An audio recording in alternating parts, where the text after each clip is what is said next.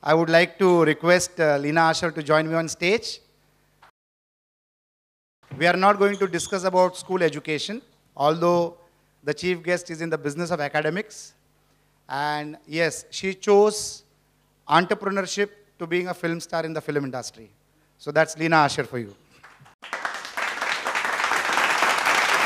And she's a fantastic speaker, a very admirable personality, a very powerful personality, who changed the academic scenario in India as a country in terms of quality and in terms of how infrastructure should be, how syllabus should be, how parents should be interacted with, and how children should be taught.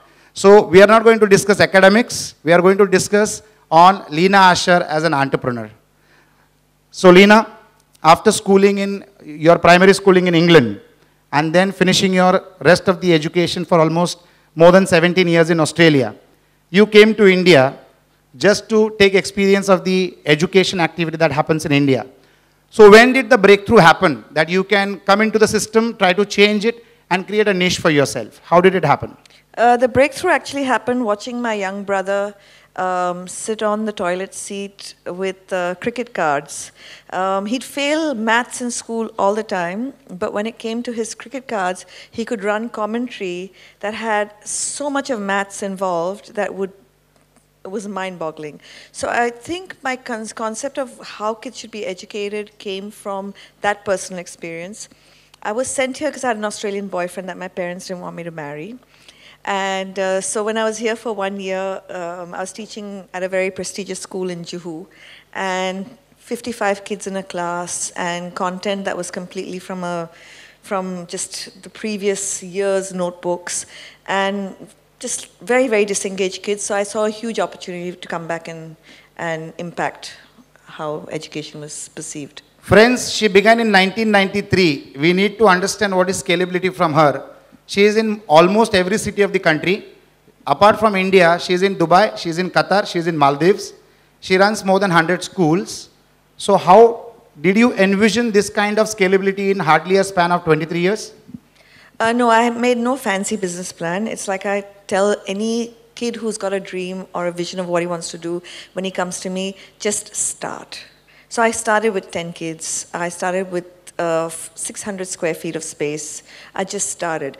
I think when the intention is correct and your purpose is aligned with who you are, the journey kind of just takes off. So we've got to where we've got to, not because I'm a brilliant businesswoman or anything else. I think just driven by the sense of the purpose of what I was doing and really believe in. Well, that's what people say when their bank accounts are full, scalability is tall, there are more than 1,200 people working for you. They say I'm not a great businesswoman. So that's what she's doing. So I think that's a sign of a great personality. We are not going to talk about our bank accounts though. No, but what the initial growth, if you understand, all the initial growth came from parents. So the first franchise that ever got set up was in Juhu, was by a parent whose kid was in my Bandra school. Delhi kid, the kid was in the Worli school. Hyderabad got set up because the kid was in the Delhi school. So it was more of a journey where you could, from a story point of view, the story was so strong that parents really believed in the story, they saw the outcome, and they wanted to be part of that story. How could you absorb such kind of geographic expansion in a country where every state or every city has a different culture, different rules and regulations, different mindset of people? How could you expand so quickly across the country like India? You want an honest answer? A very honest one. McDonald's. So I woke up early one morning. So that's when I tell kids that the best time to get ideas is when you're just waking up, when your brain is in that beta state where it's not like really, really actively working. And I woke up one morning thinking, if McDonald's can do it and create scale with every burger's tasting the same. I mean, obviously kids are very different, so but can I create sufficient back end to provide the American School of Bombay, because I was the only international school at the time, to provide the American School of Bombay experience at Indian prices. So I looked at what was expensive in the American School of Bombay. It was the teachers, getting American teachers to teach here, the cost of stay, their salaries. And I said, if I create a team of people who can write the processes at the back, So that's all it is. It's the systems and process. Only difference is its academic systems and process. Lina, that's fine. McDonald's takes only 2 crores to establish. A school starts at 20 crores. So how can you expand 100 places because I tell good in 23 years? Because I tell very good stories. I thought it was only for the children. You tell that to the parents also to become No, investors. I tell investors very good stories as well. So the route to growth at an initial stage was definitely investors on board as well. Investors, and the franchising model. Investors in individual schools, yes, because it's a franchise model, largely. Later on, yes, we got some investors in. In fact, somebody said they're from Wellinkers. Uday Salunke owns 0.5% of my company. The Mankekers are partly my investors. So yeah. Kishore Biani is an investor. But I took very small investments, and in fact, I'm going on a rampage to buy everyone out because I want to stay aligned to my purpose. So you had a plan in place. You might not have realized that, but subsequently when you fall back and look at the last 23 years, unknowingly an automatic plan was getting created where you got investors on board, you spanned the whole country, you interacted with parents, they motivated you to start more schools. How different are you as a business leader compared to the other leaders in the similar industry? Because I'm sure this success cannot happen without effective leadership. So again, I go back to what I tell kids. If honestly, and I may sound like a broken record, but if your purpose is really strong, and the reason why I tell investors that I want to buy you out is because every time you're pressuring me for your purpose, which is making money, I'm moving away from my purpose, which is great education.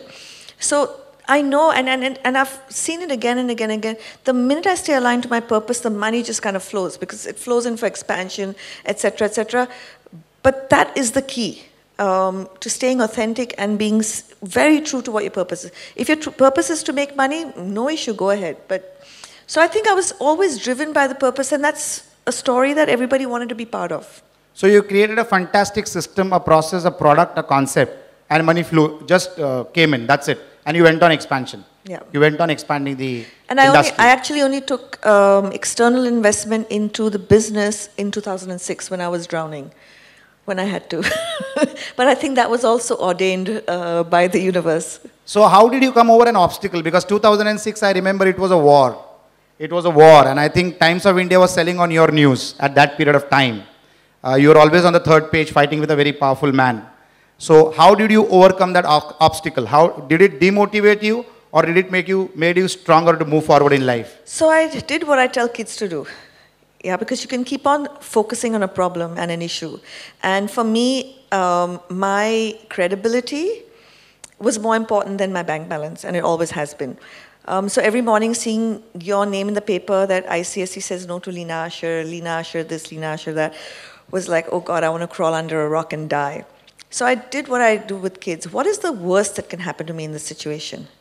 So I own my Pali Hill school, property and all. I said the worst thing that can happen to me in this situation is I scale back, I lose everybody else, because everything was getting rattled. My franchisees were getting rattled, everything. I go back to running that one school. I'm still alive, I'm still surviving, and I will build my credibility and everything else back from there. I think the minute I shifted my thought process to what is the worst that can happen to me in this situation, everything else started happening again. So what is that one great learning apart from this? That every obstacle can be a stepping stone if you see it that way. It's what happened to me in 2006 that forced me to build my first own school. So in some sense, I have to thank... So that calamity was actually an opportunity in the waiting for you. Yeah. It's just, there's the saying that I love the most, which I keep telling kids about, is change the way you look at things and the things you look at change. And, people had started all these companies creating curriculum, poaching my staff, poaching my teachers.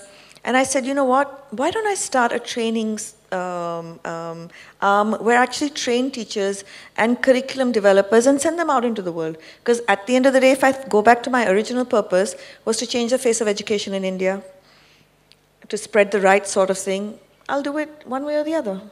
When you started the concept of Kangaroo Kids and Billabong High, it was a new concept that the city was witnessing. I'm talking about Mumbai because I saw you here. And I'm sure a lot of good teachers left other good schools and joined you because of your aura, because of your storytelling to them probably. So they left them and they joined you. How did you face poaching when lots of international schools started mushrooming across the city and they started poaching your team? How did you restrict your team from deserting something on hands which might damage your institution and go to somebody else just because they're paying double? So to be honest, I have had a lot of churn in those days when suddenly school went from being something that you did as a cause to it being a business. So I experienced a lot of churn. I can't compete with the Dhirubhai Ambani school and their pockets, etc., etc. So one is I started my own training arm where I would train teachers and send them out. So now I train teachers and my teachers go and teach in Dhirubhai Ambani. So I've started another business offshoot. Secondly, I have the power that a Dhirubhai Ambani school doesn't have, which is lots of schools. I've got a brand story, which they don't have. They have deeper pockets, but I have a brand story. So you have to focus on what you've got. So if I've got a brand story, then I can build a career story for every teacher. So when a teacher comes in, the first thing I would ask her was, where do you see yourself 5 years from now? So if it's in a curriculum department, then you start training her in that area. If it's an administration department, you start going down that path. So one of the things is to understand the purpose why people do different jobs.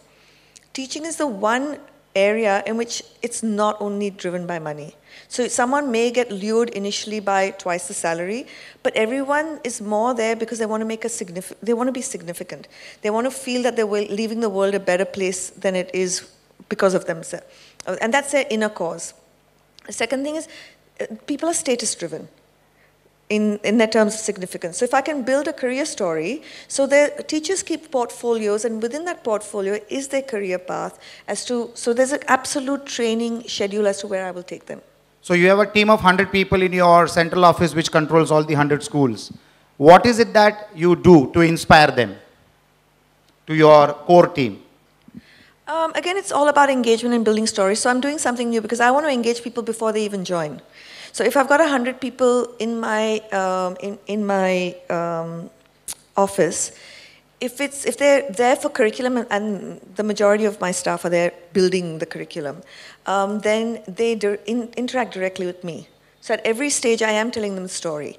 I need to understand, the brain needs to understand why it's doing something across the board. Whether you're in a classroom or you're in your office, if your brain has a reason why it's doing what it's doing, it engages with it at a much higher level. So then the curriculum people sit individually with me because I actually build the curriculum with them.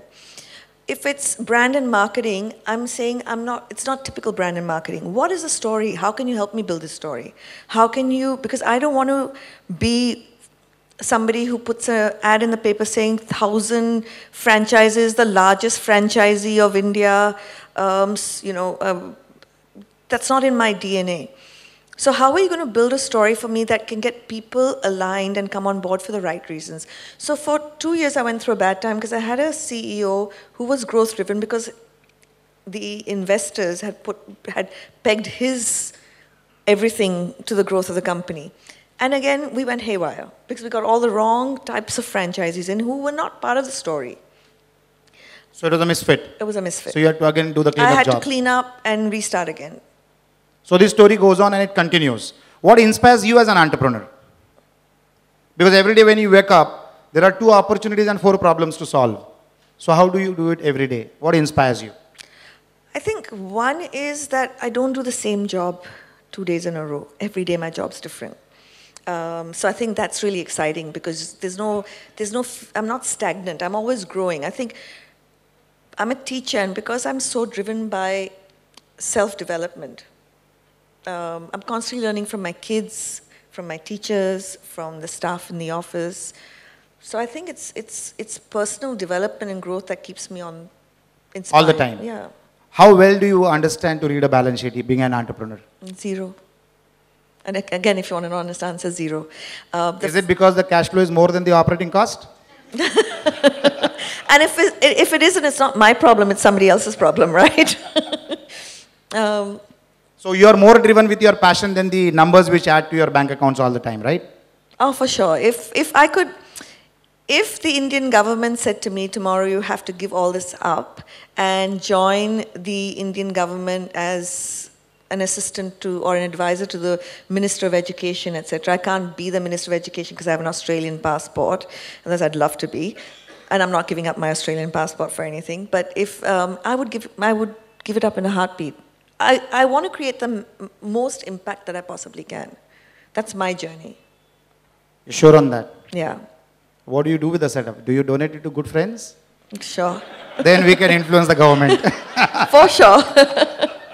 How do you do your expansions, Lina? How do you plan your expansions? Do you plan your expansion when an opportunity walks to you from Maldives, or do you decide you have to go to Maldives? How does it happen? No, mine's purely been pulled.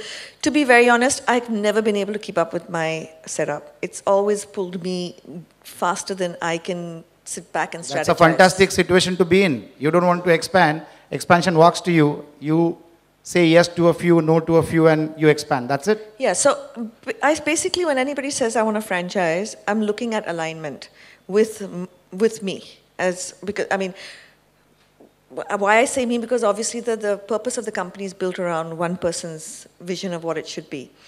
And I'm always honest with them. So say for instance, my Bhopal partners who've been with me for 10 years plus, when I went and did the initial investigation, I was completely honest with them. I said, we will not be able to start this with more than 30 to 40 kids because the city is not geared or ready for it, because it's revolutionary in its approach. Your mindset has to shift. You have to go away from feeling scared. I feel a lot of Indians in the education space are always scared. How will we score? How will we get into this? You have to go from a place of scarcity to a place of abundance. That the world is your oyster, everything's open out there. And in places like Bhopal, where there's not enough exposure, the people's mindset has not changed. So as long as my partner, he said, I don't care. I said, if you open DPS, you'll be full overnight, because that seems to be a model that works on, we will give you the grades. I am not about we will give you the grades. I will give you a great life, is my promise to kids or parents. That your kids, if they go through my system, they'll have a great life. But that great life doesn't necessarily have to be about making lots of money. It can also be that, but it's about finding fulfillment and finding everything else. So I told my Bhopal partner that, Najam, I can't see more than 30, 40 kids. He said, doesn't matter, I want to sign up anyway. We started with 65. Today he's got something like 2,000 kids. Now he's building his second school in Bhopal. Wow, wow. You're in, I think you're in more cities and states in India than major of the political parties. And what is the magic? In the sense, people want to expand, they don't get opportunities. You're not looking at expansion, it's coming walking to you. So what is the magic formula?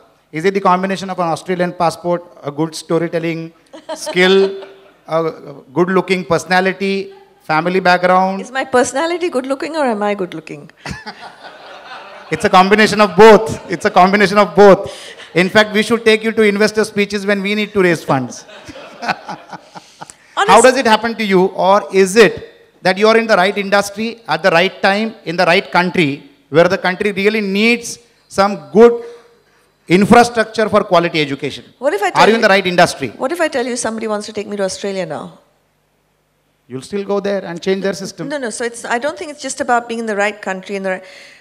So the unique opportunity that I had was that Indian education meant rigor. Now, for me, education is not about rigor, it's about depth, it's about interest, it's about all these other things. So I had to connect the two.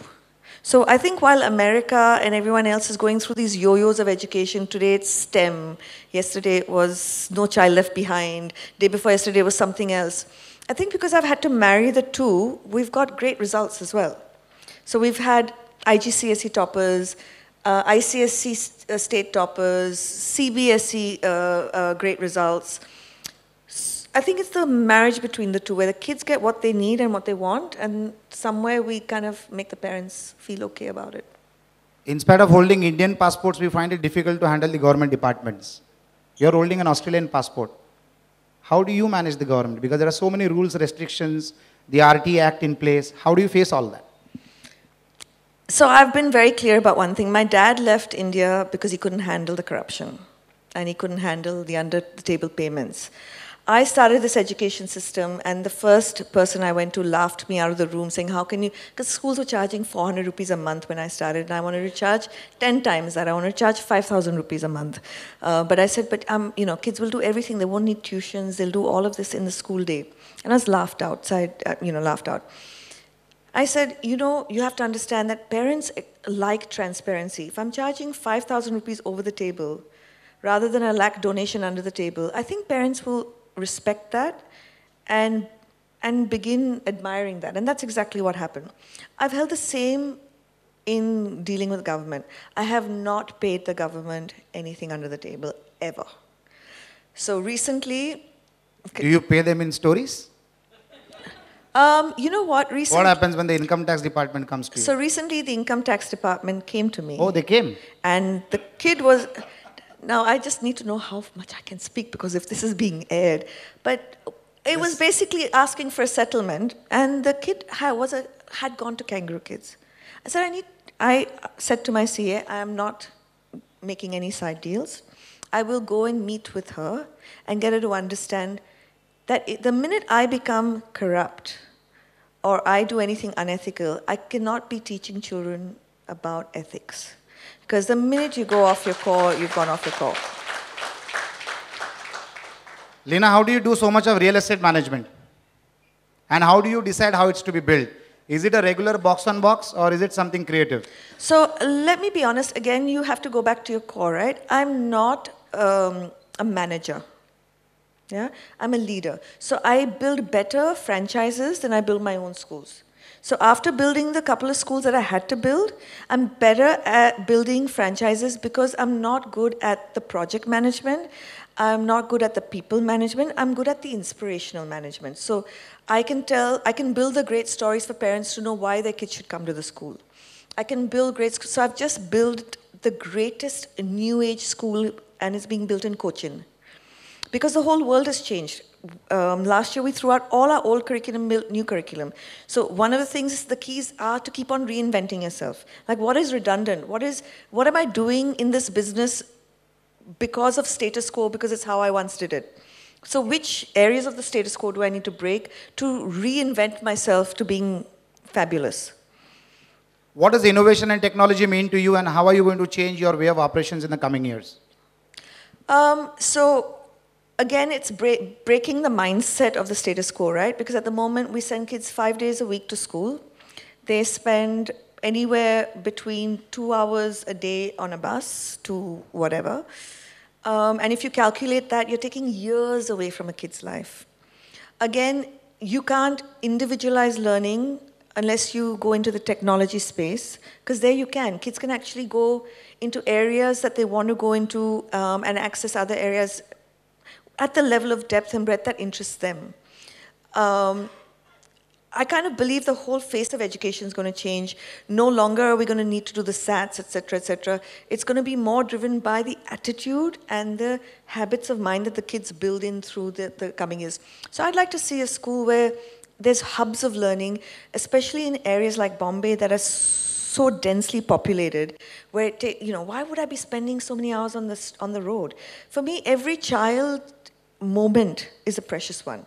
So how can I maximize joy, learning, and engagement in that time, and take away some of the stuff that is redundant today, like sitting in a school bus and traveling, for such. So I'm building technology conceptually around that. It's in the process. It's in the process. So we'll see it very soon happening, and it will be different than what the other industry is doing. 2 years. What the others in the industry are doing. 2 years. Lovely.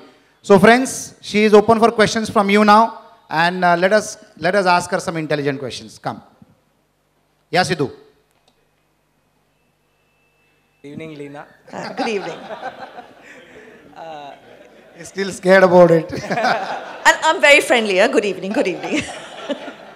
In this 23 years of your experience in this industry, was the growth sustainable, or like was it 10 years slow and then a leap, or was it a leap from the first?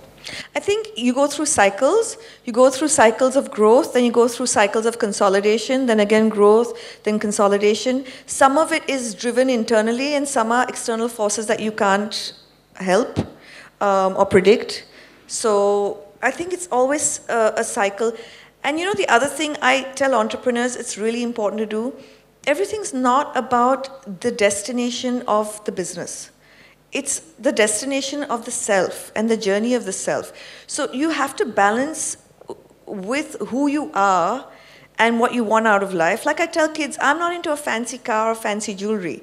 My dad lives in Australia and he got gifted a Lexus and he wanted to give it to me because he couldn't drive it. I said, thank you very much, keep your Lexus. One touch with another car and I've got a 1 lakh bill. I don't want that kind of stress. So you believe only in expensive fees, not in expensive gifts? I don't have expensive fees either.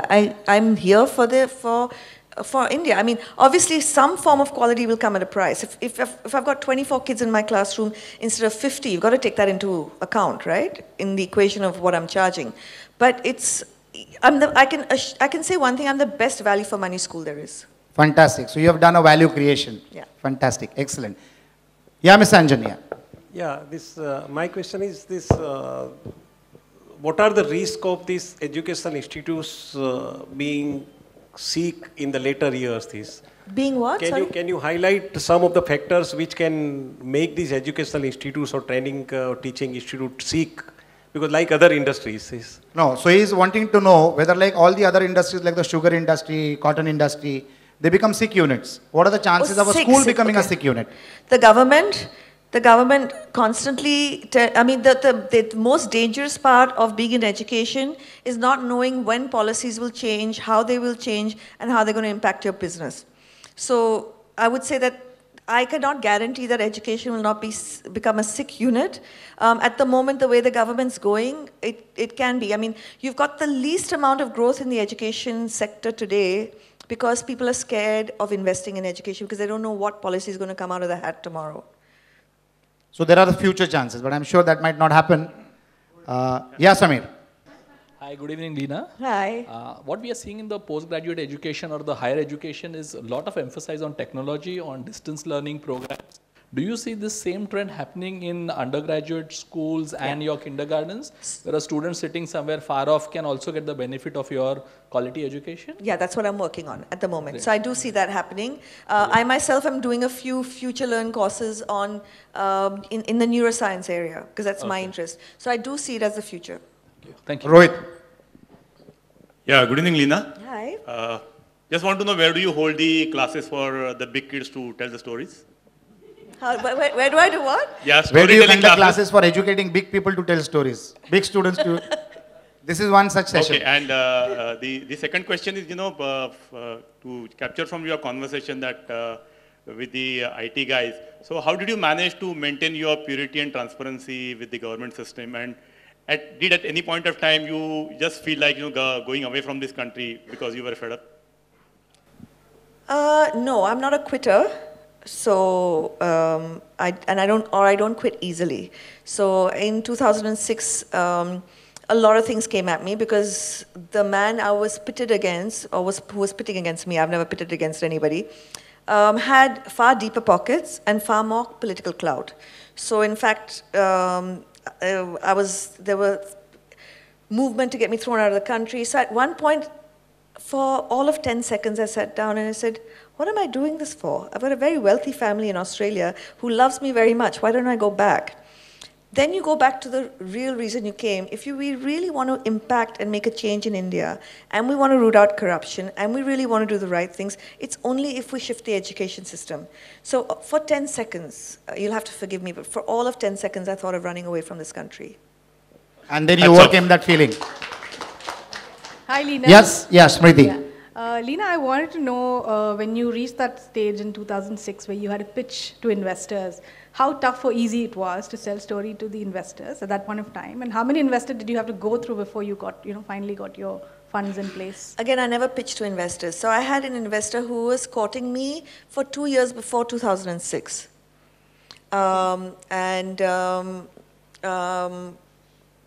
When 2006 happened, he sent me a text message saying, I know your credibility is intact, I completely still believe in you, and I still want to invest. Fantastic, fantastic. So I didn't have to woo anyone. Yeah, Sangeeta. Lina, good evening. You are amazing. Oh, thank you. Out of the entire network you have, how many centers are company-owned and how many are franchisees? First question. Second question is these. Can I go one at a time? I've got a very short-term memory. Okay, fine. So first one is Santa Cruz, Malad, Baroda High Schools are company-owned. Kangaroo Kids, Pali Hill, and Alkapuri and Malad are company-owned. The rest are, so only 6 are company-owned, the rest are franchised. Okay, so maximum are franchise. Okay. Forgetting, besides the infrastructure or the commercial investments, what are the criterions you look for in a franchisee? You know, they being your business partners. What are the factors you look for? Their interest. It's only their interest. So is their interest purely financial? Then I would tell them to go somewhere else. Like you have an admission form for the kids. We have a profile match. So do you check the profile of the franchisees We do. too? Do you interview them one-on-one? We do. So I give them, when they ask me for what the business plan is going to look like, I give them the bleakest possible scenario. Okay. So only if they're completely aligned with the purpose of why I'm in education, because I'm not DPS. I'm not a cookie cutting sort of education system. We're very different. We want kids to grow up being kids. We want them to find their purpose in life. We're not going to appease parents for grades at the cost of everything else. So there's a specific profile of a parent who comes for that kind of school. Right. And therefore it's a specific profile of partner we're looking for to come into a school like that. So I will provide, when they ask me for what a business plan looks like, they get the worst one possible. Okay. That's new. Yeah. More power to you. Sangeeta, the rule of business, the more money you refuse, the more floods towards you. And she, I think, is on the top on that. Right tide. Yeah, Kunal. Being in the service industry, it's difficult to scale up because you cannot control the quality that goes out from each of your centers. So how did you control your quality? Okay. And grew. All right, so we look at 360-degree for the outcome of the child, what is required.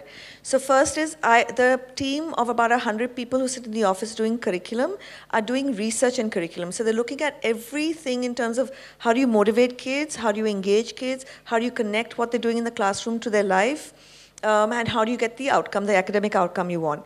That goes into lesson plans, daily lesson plans. So a teacher is training herself before she walks into every class. She knows what the aim of her class teaching that day is. She's got the absolute method with all the teaching techniques and learning techniques embedded in it, and she's got a way to test the outcome. So she's got her complete 360-degree teaching system. So every day before she walks in, she knows what she's going to do. On top of that, there's external training for as far as the curriculum is concerned, and as far as the other things are concerned. How do you manage behavior in a classroom? How do you keep on motivating, engaging, etc.? So we've got a training team. So you've got a curriculum development team, you've got a training team, and you've got a QAG team, which is quality assurance and guidance, that go in to test and check that all the balances are in place. So anytime something's out of alignment, and it doesn't necessarily have to be the teacher, curriculum could be bad. If in 5 classrooms the teaching outcome has not been met, then you've got to go back to the drawing board and see the curriculum method that you've laid out. If out of 5 classrooms, 4 get the outcome and 1 don't, then you have to look at the teacher and where the gap is. So there's ways of using analytics to test all this. And at what point would Mr. Anthony. Yeah. Just to continue, at what point would the business run without you, your active involvement? At what stage did it come? So I'm at a good stage. I was just explaining that I've got a house in Goa, and every 2 weeks on Thursday I go off and I come back on Sunday. Because I've got a fabulous woman CEO finally, who is a perfect balance between understanding what my intentions and my vision is and managing the finance of the company. I've had people with me for 20 years plus. So the oldest person in my organization is 21 years. So, and 19 years, and 18 years, and 15 years, and they're all holding senior management positions. So they're completely aligned to the purpose, and they're there for life. So I think I could fairly well go off. And now with technology, there's nothing you can't do from anywhere in the world, right? Having said that, this is my passion. I'm going to do it till the day you put me in a box. So one more quality of successful people is when they make a lot of money, when they are successful, when they have delegated everything, every alternate week or every week they go and live in Goa. Yeah. I know another gentleman, the owner of PCI, for the last 20 or 25 or 30 years, every Saturday and Sunday he is in Goa. And from the time he started doing that, he started flourishing. So now I get the answer. It's Goa. Sometimes you have to get yourself out of the business for the business to flourish. And the next IC at her house in Goa. It can accommodate. Everyone's welcome. It can accommodate 1,000 people. We'll do with 100. So it's a house in the jungle. And I think the way she described, I already reached there. And the thing is that when I go there, I actually still do reading and research work and writing work, which is all related to my business, even though I'm supposed to be on holiday. So all the entire content, no jokes on this, the entire content is developed by her only when she is in Goa, in that particular spot, in that particular house. That is where she writes her entire content. And mind you, majority of the content is self-created by Lina. All the stories that she tells to the children, all the storytelling that happens to the children, the entire curriculum is done by Lina. The entire curriculum is now going to get digitized so that the children can benefit across the world probably. I'd like to correct that so any of my curriculum people watching this don't get demotivated. It's inspired by me. It's created by them, but it's only inspired by me, where I ask the correct questions. Okay, so she does the editing part. Yeah. Yeah, Mr. Sikwera. Yeah, suppose after hearing you, I am thinking of starting a franchise of your school in a place where your school is not there. What are the terms and conditions? What is the expected? Provided we all become stakeholders without investments. So I believe that anything that happens should be a win-win on both sides. We take depending on where you are, we take out an upfront fee for all the work that we do beforehand, and then we take 10% of your revenue. And only the academic revenue, not the other stuff. So as you grow and you earn, we grow and we earn. So you start 100 more franchises dedicated only to pay off the pre-charges for Billabong. Yes, yeah. Now, if you were to define it, how are the kids who joined you in 93 different from the kids who were studying in a DPS in 93? Not in terms of career, not in terms of the money that they're making, but as different human beings. Okay, so a parent put it very succinctly. She had a kid in the Ambani school, and she pulled the kid out and put the kid back with us. And she said, in Billabong, the child will learn how to have a social footprint rather than a carbon footprint. So we focus maybe 20% on the content and 80% on what we call habits of mind. So what are the attitudes you need? We today can measure that people who have the spirit of optimism are more successful than those that don't. We teach them about the 4 happiness chemicals, the serotonin, oxytocin, endorphins, and dopamine, and how to release those. We teach them how being grateful releases this happiness chemical. We teach them what kind of situations cortisol, the stress hormone, gets released in. We teach them that when you release cortisol, you create illness for your body. When you release these chemicals, you're creating healing for your body. We teach them about their subconscious mind and how it gets programmed from a very young age and how you can repattern and reprogram the subconscious mind. So in a nutshell, we're kind of like the Anthony Robbins of schools. So we've got all of what the Anthony Robbins teaches to adults who are broken and need to be repatterned. My philosophy is if I can teach it to kids who are very young, they don't need to end up broken. They can be always fixed. So friends, that's the end of another interesting, inspiring conversations. I would like to request Devang Shah to come up and hand over the coffee mug for your Goa house. So much. I would like to request Mr. Nago Chidambaram to come up and give a memento.